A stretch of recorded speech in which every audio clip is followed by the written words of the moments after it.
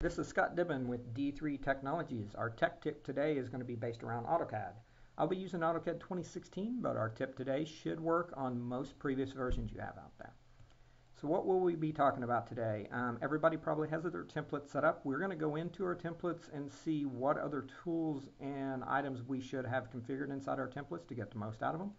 We're also going to talk about how we change the default location. So when we go to new or quick new, it's pointing to the right direction instead of us having to find that path each time.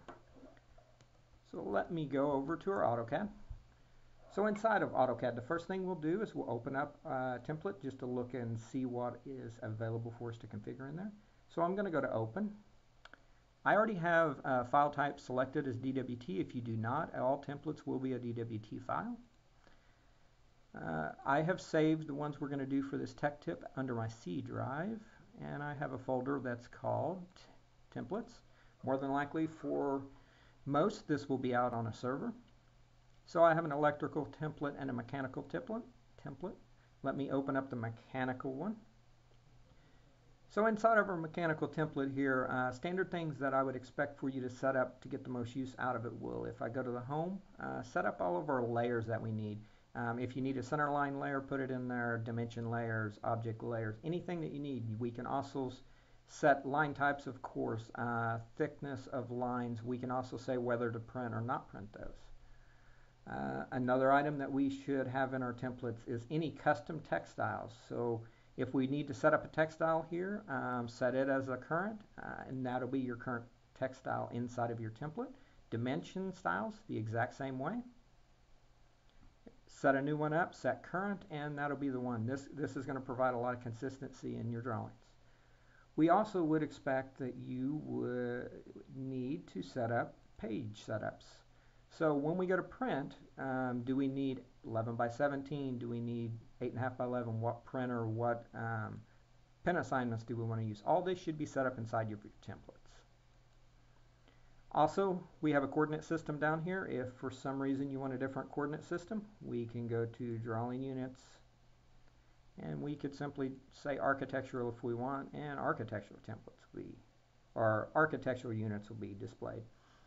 So after we get all of our templates set up, all we would do is save that out, and now we're ready to map the location in AutoCAD.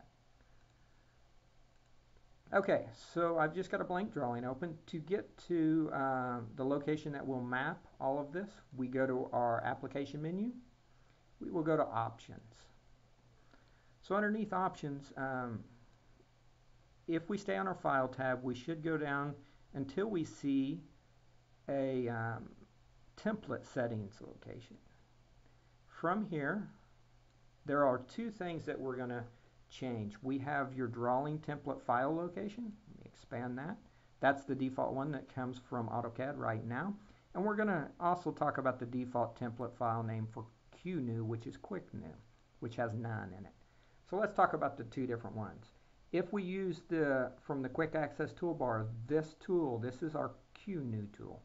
If you go to the application menu new, or we type new in our command line, it's going to use the location for that, or it's going to use our template file location. So we've got QNew location and template. The difference, though, that we can also do, QNew can go to a specific file. The template file location only goes to a folder. So let's set QNew up first.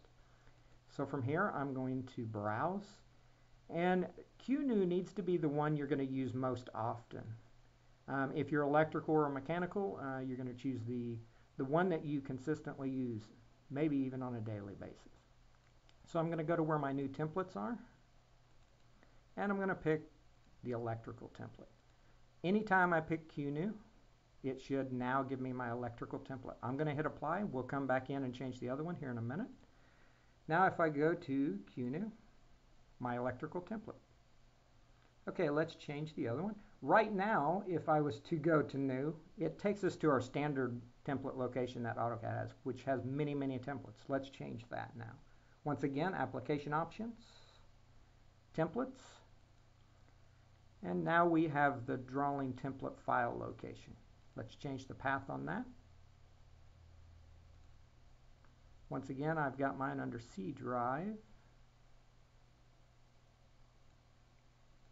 under templates. We only go to a photo location.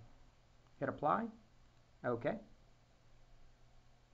Now if we go to the application new, it should take us to our new template locations. Hopefully this will help with you setting up your templates and also being able to map the correct location for them in your AutoCAD. Thanks.